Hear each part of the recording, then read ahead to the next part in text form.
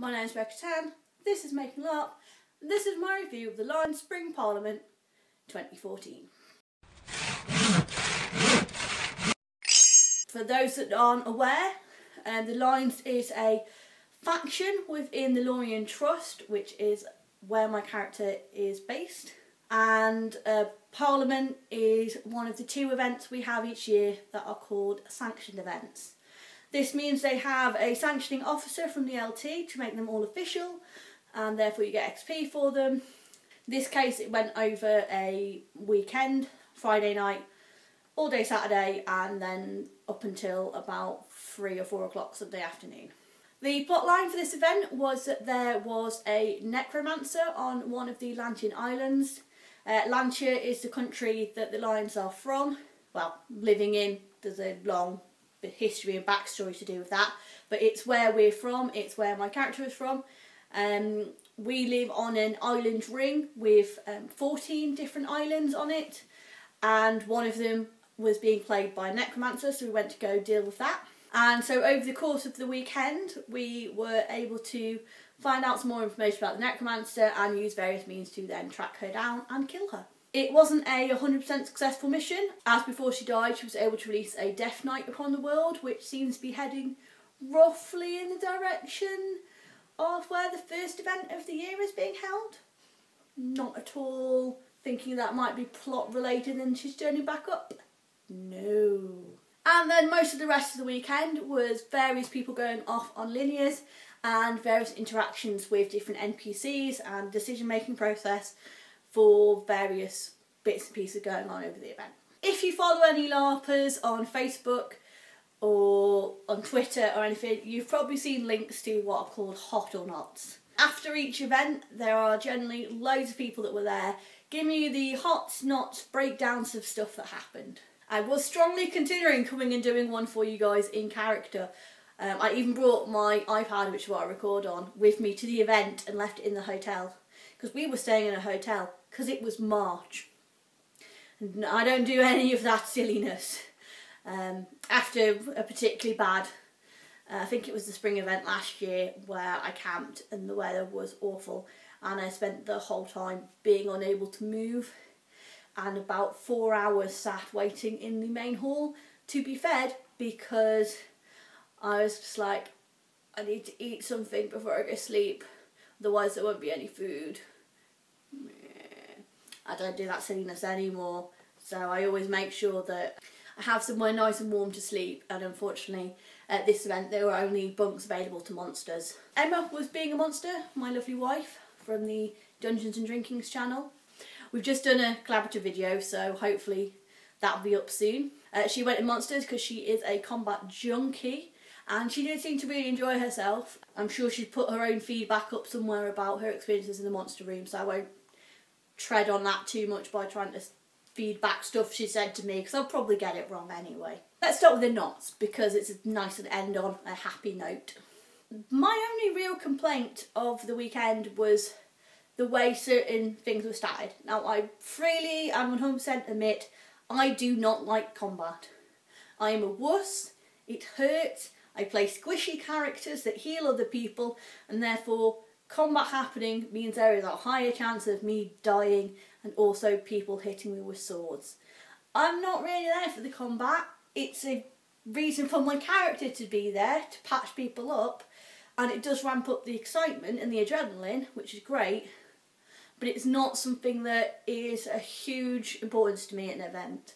I could quite happily do a whole weekend of just social stuff, as long as there was some interesting NPCs to talk to, puzzles to solve, and if there was combat for other people to go do, so they're happy, great, but I don't need to be involved with it. So it was a fairly big deal to me that there seemed to be weird statting of the combat. Now, the event before this, the Lions, I feel like maybe it was compensating for because we lost a lot of high-ranking characters.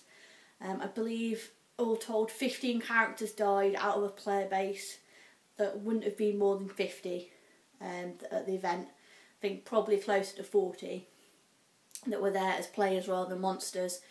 So given the fact that a lot of people we lost were the big heavies of the faction, it's not surprising that the plot team decided to start for a lower base level. You know, it makes sense. If you're trying not to kill everybody, you want to give everyone a combat that is fun and challenging, but not going to kill everyone. Unfortunately, we had quite a few high-ranking visitors that had come and joined us from various guilds, and from what I can gather from talking to the people that were more involved in the combat side and that have done their hot and nots already, this seemed to really put a damper on things, because either things were started way too low and therefore the guild NPCs just kind of walked all over it, or when there were a few bits and pieces of guild plot, it ended up being that only really they could go and deal with it. But it was also the first event for some members of the plot team, so hopefully it's constructive feedback that they'll be able to improve upon. I will say that my second knot is something that no one could have done anything about, and that is the weather. It's always a risk at a LARP event that the weather is just going to be awful. In this case, we had that awful thin rain that just gets through everything, and the field that we were on ended up getting really, really muddy, and we actually lost a couple of players who, for various reasons, were not very well equipped to deal with that and ended up going home. Unfortunately, one of our friends was on crutches, and it just wasn't doable to have her wandering around in the mud on the crutches, and things like the kitchen where they were serving the food being up a bunch of stairs, and she just couldn't manage it. So it was a real shame to lose her, and it was the sort of thing that made a dampener on the whole event, because then things had to be moved around so we could go fight on areas that were safe, and so if you weren't in the right areas you just weren't going to get a fight, and you might have to spend 5 minutes crossing a really muddy bit of the area to get to where people were fighting, and it just all became a bit of a slog. Obviously, with the rain, there was the fact it was really cold, and I, like an idiot, did not pack enough layers, because I went, I'm staying in a hotel, you know, it'll be fine. And I could really have done with 2 or 3 extra jumpers packed in there somewhere. I did have a full set of thermals on, I had, you know, thermal socks, I had all sorts on, and I think I could have done with a few more layers on top.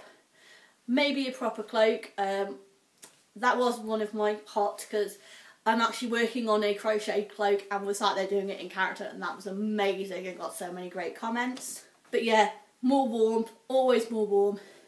We were quite lucky at this event. Unfortunately, when the faction had hired it, there was supposed to be another building that we could use. It was probably going to be in the main IC area, but it had got demolished and we didn't find out till quite close to the event date. But there was a little room, because it was a scout camp that we were using, that was obviously like a little leader's room that had a little table and a little kitchen. So there was like a tea room going on where people could sit and have a hot drink and get themselves warmed up if it got too bad. Can't really think of any other knots, which shows that it was actually, all said, a really great event. I can't think of any other complaints I've got out of character. In character, there was some plot going on, so my character's not entirely impressed with some of the stuff going on, but it's being resolved. One of the other players in my group had a big chunk of his background plot come in and hit him in the face repeatedly, and so there was some tense moments where I thought he was going to die, but whilst as a character I'm like, wibble. As a player I'm like, this is amazing, because he didn't die and I helped him not die, and he's got awesome plot stuff going on. My only really other in-character complaint is I had to fall on the sword for something. My character is an incanter, which is someone that uses magic that is based around ancestors, and within the faction I've actually kind of become the go-to person. About a year ago, both myself and one of the other characters, Forg, became deputy incanters for the whole faction, and I took all the ecumenical ancestry stuff and he took all the battle strategy kind of things, because there are certain things incanters can do, for example dismissing certain types of creatures that requires a lot of organisation on the battlefield, because you have to get everyone to wedge up and form a line and pass power cards down and do everything to try and get enough forms of power to pop something that's poppable. So we kind of got our role quite settled, we were getting on quite well, and then the person that was in charge of us had to move along to a different position. And so for the last few events, the pair of them been going, I don't want it, I don't want the high counter position, do you want it? No, you should pick her. Oh, no, I don't do any of this military stuff, you should pick him. And eventually, at the last year of the event, I had to turn around and go, yeah, if one of us is going to sit in the meetings and do all the talky stuff, it should probably be me. I will find it less irritating, and it means I don't have to stand out in the field in combat. So I've taken on the role of faction high incanter, a role I didn't particularly want any time in the next 3 or 4 years. As you know, I would have quite liked to have been trained up properly, but them's the breaks in LARP. Characters die, people move on, and it's not always something where you can have a straight line of someone being trained up into the role, which in some respects might suck for other players. You know, if there was a deputy pretty much being groomed and it meant you weren't going to get a chance possibly at all with this character, if it was something you really wanted. So it is something I've signed up for, kind of. My character's not too happy. I'm a bit like, as long as it doesn't interfere too much with the rest of my role playing, I can get on with the other things I want to do in character, great. Obviously, if it seems like it's become a huge burden that's destroying my game, which unfortunately happened to one of our other friends who ended up killing off her character purely to escape an in-character assignment that she'd been given, then hopefully it'll all work out and we'll find out at the next event. But that's enough of the whining, the good stuff, all the good stuff. Out of character, I would just like to say a huge thank you to Barry's Mum and Co., the catering company that we were using. Barry is one of the head guys. He's not actually on the plot team anymore, but he was for years and years of the faction, and he's managed to rope in his mum to help cater the events recently as a volunteer basis, which means we don't have to pay for caterers, which means faction funds can be used on better, awesome stuff like hiring better venues, investing in the monster kit and stuff like that. And these lovely 80-year-olds or 80-somethings Irish women basically spent the whole of the events in the kitchen slaving away on everybody's food, and they were amazing about it. They were nice to everyone, the food was amazing and filling and hot and just what you needed. And you know, to do this out of the goodness of their hearts, to go, I think they were actually in bunks, which to be fair I don't begrudge them in any way because they desperately deserved it, and I would feel really bad if they'd had to go out and like properly camp after putting all that work in for us for free. So they were amazing, and just a huge thank you, and everyone should thank them and be nice to them. Which unfortunately in my knots there were a couple of people that weren't. Those people are dicks. If you know who you are, don't be dicks. It was like in the rules, the event, the only rule, be nice to Barry's mum. Seriously. But yes, they were amazing. They took loads of people's weird dietary requirements into account and went out of their way to do effort for people. Just amazing. So you can see I've got a huge smile on my face just even talking about it. I got loads of great roleplay done. It was a fairly quiet and subdued event. In a lot of respects, in and out of character for various reasons. As I mentioned, there's lots of players that had died.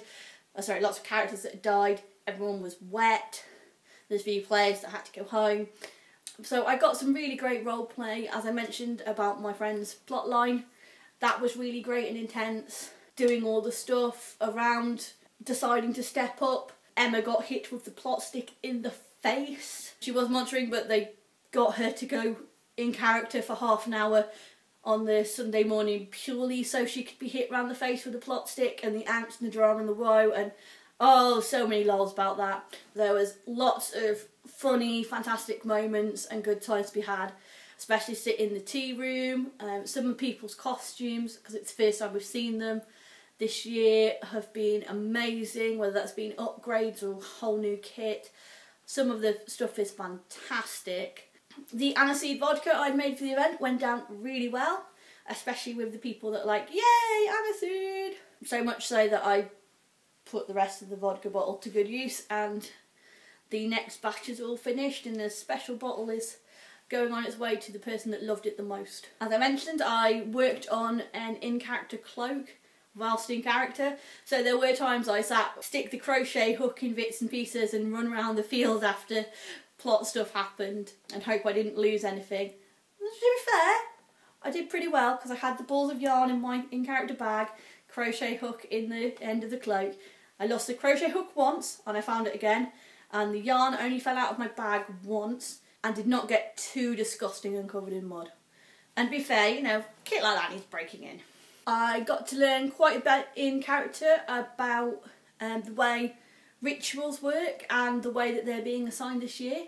I don't know how much input I will have into the decision making process this year, as I'm not actually a ritualist. My character is able to contribute to them. I'll probably do another episode at some point that goes step by step at what rituals actually are. But if I can find one, I will link to some sort of video of an actual ritual being performed in LT. They are things that happen at the mainline events, and basically they are things you do to get special shiny stuff. Also a big hot, as well as the actual joy of staying in a hotel, which is so big and clever that I'm going to do it in all events forever until the point where I have an actual caravan or a camper van where the warm will travel with me. Our hotel was actually, as well as being like 10 minutes away from the site, was actually just next to a Toby Carvery, so both mornings we had all you could eat breakfast there, and we were able to do that before going on site so that we weren't in the breakfast queue and dealing with trying to get the monsters fed and everything like that. And whilst as I said, Barry's Mum Catering Corps was awesome, it was nice to have that little bit of a break and deal with that before getting on site. Because this was the first time we've had quite a few of all our characters together, we actually got some bits and pieces done in terms of the plot lines and stuff for our group and like where we want to go for the next year. It was great to catch up with everyone, especially the Irish lot who obviously living in Ireland don't get to see very often. And more than anything else, it's just got me so keen for the next year. The winter is always a lull period for LARP, and it's now just kind of kicked my arse into gear about getting kit finished and just getting excited for the events that are coming up. We've got 2 events coming in May, so should be fantastic. Thank you for putting up with my rambly little hot and not. Sorry for the delay. There should be a collab video over on the wife's channel. Hopefully I'm pointing in the direction it's going to appear, and hopefully the next video is going to be a make for all you guys.